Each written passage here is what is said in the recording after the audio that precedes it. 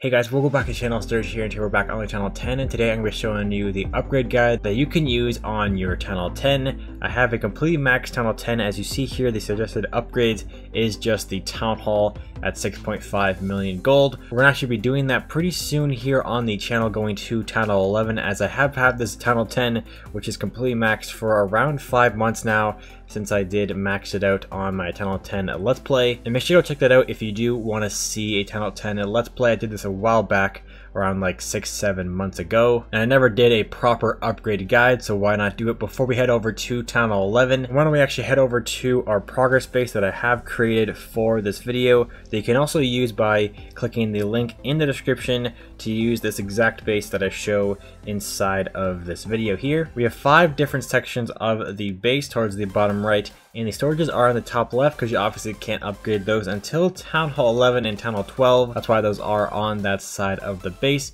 So you have 5 sections. The most important upgrades are these 5 buildings here. I'll talk about those later on in the video. We have the army buildings down at the very bottom, the collectors over here, the traps, and the defenses at the very top of the base. I'll go over all 5 sections of the base, telling you what to do and how to tackle every single one, and also how many builders to use for every single section of the base. Starting obviously with the most important upgrade, which is these 5 buildings here: the laboratory, the clan castle, the spell factory, and both of the king and the queen, as you want to get those maxed out as soon as possible so you can be in war if you are a fan of doing clan war or clan war leagues. The other 3 buildings are the most important upgrades to actually complete at the beginning of every single town hall level, and we'll actually start off with the laboratory here. You obviously want to upgrade those so you can get some new troops inside of your lab, and you actually want to get this completed first because I actually had to gem a bunch of troops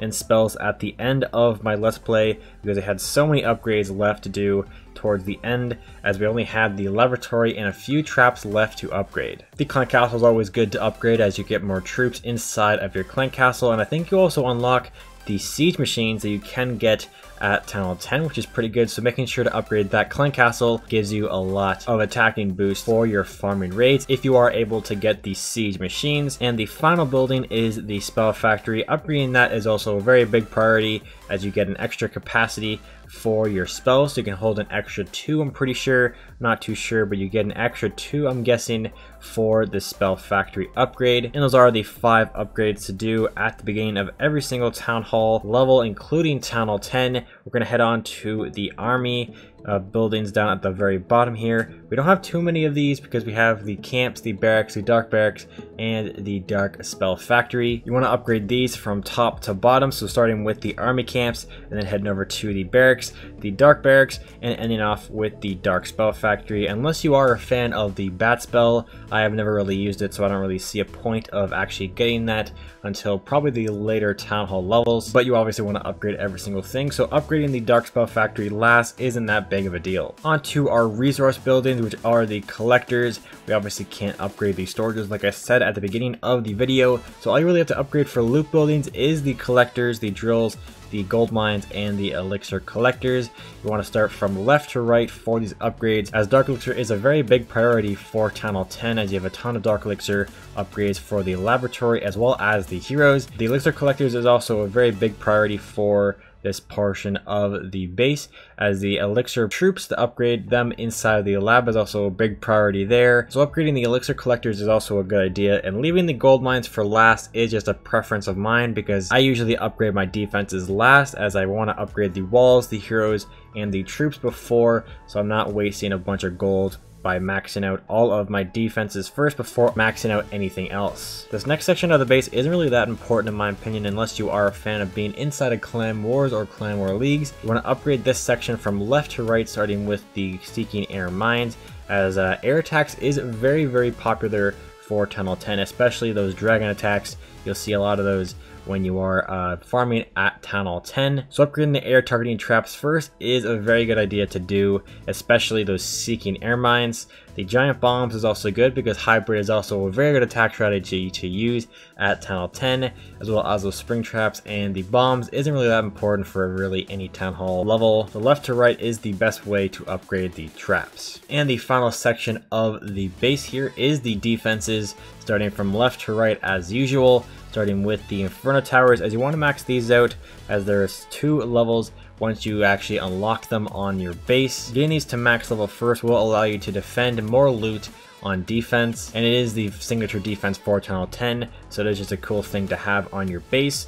And then heading on to the X-Bows, the Air Defense, and the Wizard Towers, those are for the air attack, so you'll see a bunch at Tunnel 10. The Tesla and the Arch Tower is also for the air attacks, defending those. The cannons, mortars, bomb towers, and air sweepers aren't really that important, as the air sweepers don't really do too much for air attacks, and air attacks really just overpower any other ground attack that you see at Tunnel 10. So those are the 5 sections of the base that I showed you. We still have one more section that I didn't actually talk about, which is the walls. We'll talk about these here. The walls are the most tedious thing to upgrade at any tunnel level, and Tunnel 10 is honestly not too bad because it is only 1 million per wall, and there's 275 walls total for Tunnel 10, which means it is 275 million loot to actually upgrade every single wall up to level 11. So upgrading the walls is just a thing you have to do periodically throughout the progression through Tunnel 10. I actually maxed out the walls pretty early on my Let's Play, and I have some farming attack strategies that you should actually check out on my channel that I show off for Tunnel 10 that work pretty well if you are wanting to max out your walls or really anything on your Tunnel 10. And that is basically it for the upgrade guide. Before we end off here, I actually want to mention what kind of builders you want to set for every single section. There is 5 sections, so you could honestly use 1 per section, but with the most important upgrades only being 5 buildings, it won't be that long until you only have 2, which is the King and the Queen. So once you upgrade the first 3 important upgrades, you can really start to expand on upgrading other stuff around the base. I'd really recommend upgrading your camps to max as fast as possible, so keeping up to 2 builders on the camps until they are all max, and maybe even the barracks to get those miners, because those are very good for farming at Tunnel 10. The collectors you can honestly save until the end because there isn't really that big of a difference for upgrading them up to their next level. All really depends on how much you play the game. So leaving 1 builder for these guys isn't really that big of a deal, or you can even save them for the final thing that you need to upgrade on your base, other than traps, because traps don't really need to be upgraded unless you are